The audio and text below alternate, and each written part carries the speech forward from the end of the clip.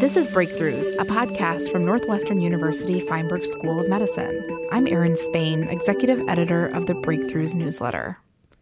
Like so many favorite foods we humans enjoy, eggs are often given a bad rap. It's not so much the white of the egg as it is the yolk. While it's packed with nutrients, it is also rich in cholesterol. And the scientific community has sent us mixed messages about cholesterol consumption for decades. A new Northwestern Medicine study published in JAMA offers a new look at this issue and has found a good reason to limit how many eggs we eat.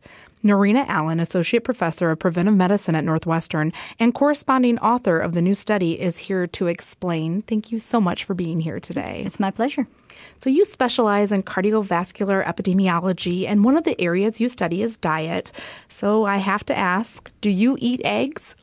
I have to say I do for many of the benefits, but I definitely try and limit them, and I strongly believe in everything in moderation. So. And we're going to talk a little bit more about why you say that. Well, how do you like your eggs?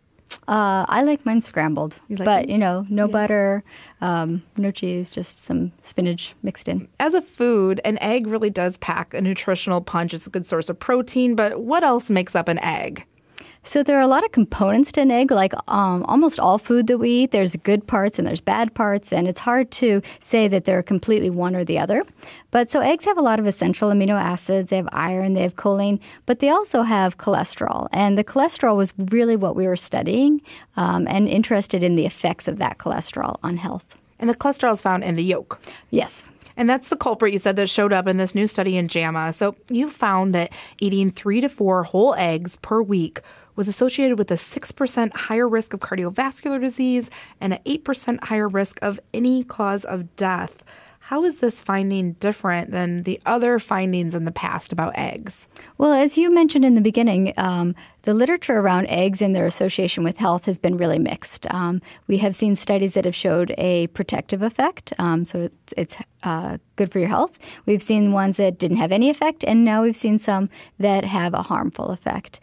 This study is really demonstrating that the cholesterol in the egg yolk may have a harmful effect and lead to the development of heart disease and mortality later in life. And the reason this study is different has to do with the data that you collected. It comes from all these different cohort studies. Tell me a little bit about the data and how that sort of changes what we know now about eggs. Yeah, I think one of the strengths of this study is that we had a really large sample. We collected information from individuals across the United States at different ages, across race, ethnicities. So we have a very diverse sample. And we followed them for a long time. We examined their diet, and then we followed them for over 30 years and really determined what happened to them as they aged. And what happened was they had listed all the food that they've eaten in the past month. Tell me about that part of it. So another key strength, as you mentioned, is the really detailed assessment of who they are, what their health is, and what they ate. So for all of the individuals, they came in person to a research clinic. We did really thorough evaluations of their health, and we also asked them very detailed lists of all of the things that they eat in their diet, one of which was eggs, but it was only one of the many other ways we assess what they've eaten in their diet. And then we have followed them and talked to them almost every 6 months to a year to find out whether they developed heart disease and what happened to them. Did they die in the long term? And you were able to really sort of suss out in this data that eggs do play a role in early death or cardiovascular disease. Tell me about that. Yeah, so we were particularly interested in eggs because it's one of the richest sources of cholesterol in the American diet, as well as processed meats and red meats as well. So we examined all 3 of those dietary sources of cholesterol. And what we found was that eggs were associated with increased heart disease. So for every 300 milligrams of dietary cholesterol that you ate, you had a 17% higher risk of incident cardiovascular disease and an 18% higher risk of all-cause death. And we found that if you took into account the cholesterol contained in those eggs, that it was the cholesterol that was really explaining this relationship. And so that's really what's causing the heart disease and mortality, we believe, in the study. And also in this study, you looked at just cholesterol coming from other foods as well. You found that eating 300 milligrams of dietary cholesterol per day, whether from eggs or other foods like butter or red meat, also has consequences, even if you exercise a lot and you're watching your diet otherwise. Correct. Yeah.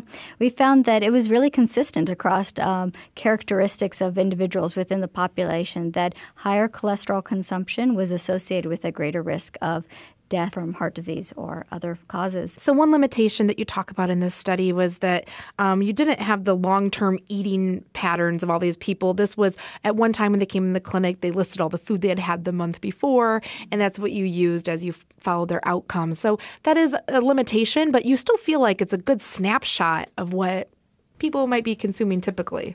Definitely, yeah. We ask questions that we think are representing what they usually eat, the way we ask them. And then we also have some data on individuals over time, and we know that people tend to have a pretty similar eating pattern throughout their life. You know, we might make small changes here or there, but most of us have a very a habit, a food that we love, or a breakfast that we eat almost every day. So a headline in the Washington Post just a few weeks ago announced that Americans are on track to eat the most eggs in nearly half a century, and egg consumption per capita has increased more than 6% in 2016. Now, there is a reason for this spike in popularity, and it has to do with the most recent U.S. dietary guideline recommendations. Tell me about these new guidelines and the effect that it may be having on egg consumption. So these new dietary guidelines say that there's no appreciable relationship between the cholesterol in your diet and your blood levels of cholesterol. And we know that for some individuals, that's true. The issue is that it's highly variable. There are some people who can eat a lot of cholesterol and their body metabolizes it quickly. For other people, that's not true. For other people, the more cholesterol that they eat, the more cholesterol that will be absorbed by their body. And there's very different patterns in the relationship between the cholesterol you eat and the cholesterol in your blood. So we believe that there is a stronger relationship between the food you eat and the cholesterol in your blood among individuals, for example, who are overweight. The liver just has enough fat in it that it can't absorb any more cholesterol from the diet, and it gets put into the blood. So we really need to understand what groups of individuals in the U.S. are really susceptible to the harmful effects of high dietary cholesterol so that we can work to intervene and prevent them from developing heart disease in the future. So how do you do that? Do you start when they're young with sort of baseline blood work, or how do you assess who's more at risk? Well, there's a lot of ways, and there's a lot of reasons people are at risk, but definitely the idea is prevention. The younger we can start teaching healthy diets, healthy lifestyles, and preventing the risk factors for heart disease later in life, the more we're going to prevent the development of heart disease and morbidity. So we really want to start in childhood and promote healthy eating, promote physical activity, promote seeing their physician and getting regular routine care. These are all things that are going to do a better job at preventing heart disease than trying to change our diet when we're in the middle of life and things are very busy. So the more we can do early on, the better we're going to be at preventing heart disease. You know this because this is what you study. You study cardiovascular health across the lifespan. And basically when a child, a baby is born, when there's young, most healthy babies, we're born with pretty perfect cardiovascular health. What happens from there? At what ages do kids really start developing some of those risk factors? Well, actually, I'd argue that not all kids are born in ideal cardiovascular health. That was what we believed for a long time. But the more we understand the origins of heart disease, the more we're realizing that it starts actually in utero. Even, the mother's health is influencing that child's health. So there are, unfortunately, a large group of children born in the United States who are already at a disadvantage and likely to lose cardiovascular health very early in life. And many of that loss of ideal levels of physical activity and diet happen early in life. So some of our other research has shown that by age 8, there's already a group of about 10 to 15% of kids who are no longer in ideal cardiovascular health. And that's really early if you think about it. Those kids are just starting to develop their own habits and preferences. And so that's, I think, where we need to be intervening even before they develop those bad habits. Well, with a study like this now out in the literature, do you think it's time to take a closer look at the U.S. guidelines? Because those guidelines do seem to be impacting the way people are eating, especially items like eggs. I think, the U.S. public is very confused about the diet because the literature really goes back and forth. One day eggs are shown to be good, the next they're not. The nuances of understanding diet are really complicated because, as we said, there are good and bad parts of every food that we eat. And weighing that is really difficult if you're trying to choose between two food options. So I think the dietary guidelines need more information to really be informed and to inform the public on what the best strategy is and how and whether to reduce cholesterol. This is one large study. I think it's an important study that can be the basis of reevaluating those guidelines. But we need additional studies to really support the public in making decisions about cholesterol foods, cholesterol-containing foods such as eggs and processed meats and red meat. You mentioned before that there's some people that are more affected than others by foods like eggs and high cholesterol foods. And we're doing a lot of studies right now at Northwestern to sort of figure that out. Right now, what can somebody do if they want to know how they're impacted by foods like eggs? Well, it's a very complicated area of study, one we actually really don't know a lot about. So there have been some research showing that people with diabetes, for example, are more likely to absorb more of the cholesterol that they eat into their blood. And there's some other literature that I suggested that people who are overweight or who have fat in their liver are also more likely to absorb the cholesterol that they eat. Right now, the best suggestion is to really limit the amount of cholesterol you eat for everybody and to really eat a diet that's rich in fruits and vegetables and whole grains. I think, that is really the best for everyone, regardless of whether you absorb cholesterol more or less. And the old guidelines, before they changed them a few years ago, did say that about 300 milligrams of dietary cholesterol was what people should aim for, but that might be too much based on what you found in this study. We did find a linear association so that there was a relationship between cholesterol intake and heart disease and mortality even below that 300 milligrams. What is that ideal diet? Then you mentioned a lot of fruits and vegetables and limiting animal fat, but is it the Mediterranean diet? Is it the DASH diet? What's the best out there? I don't know if I can say that. I wish I could. Yes. And then we could all follow that one.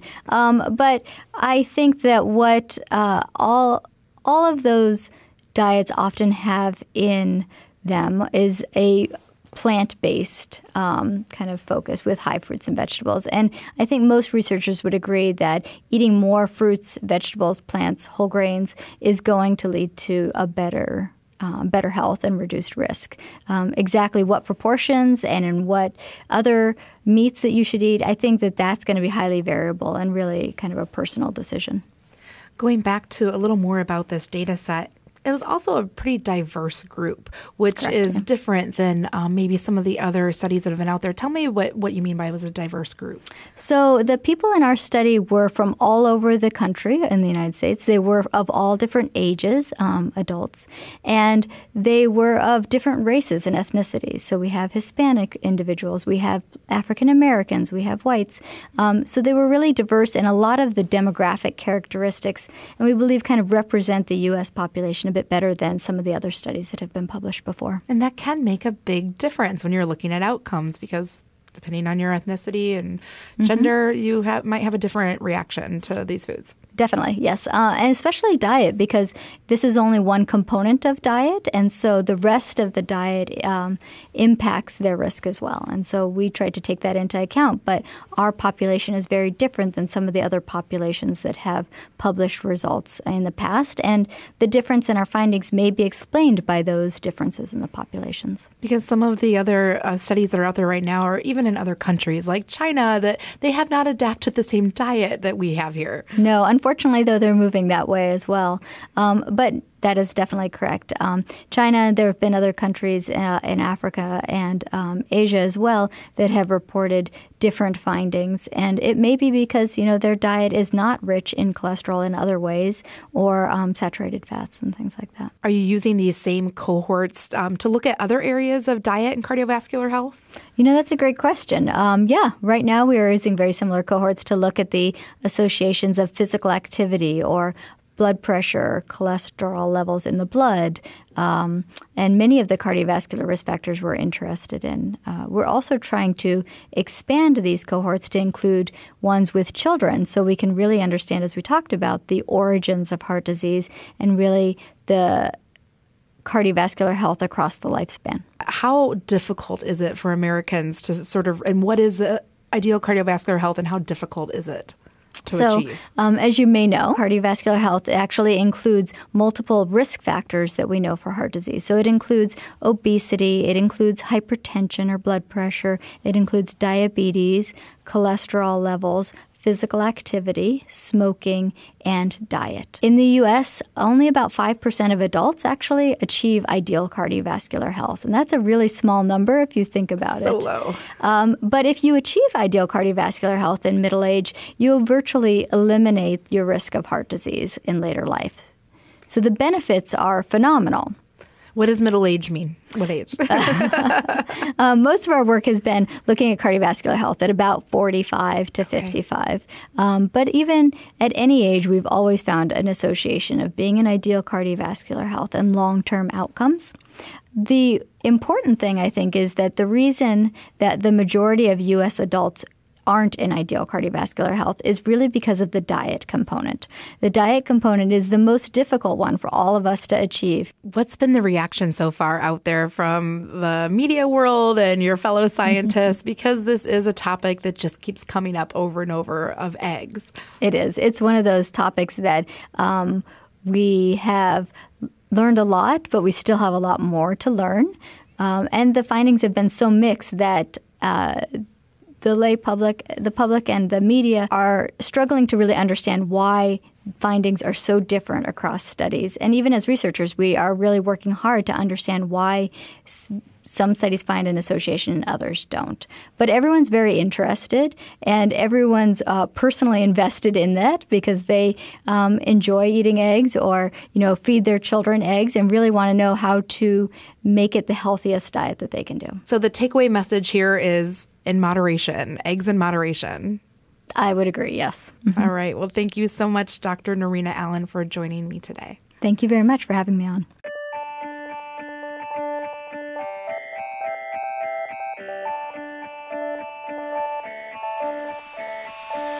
If you enjoyed the Breakthroughs podcast, go to iTunes and give us a rating.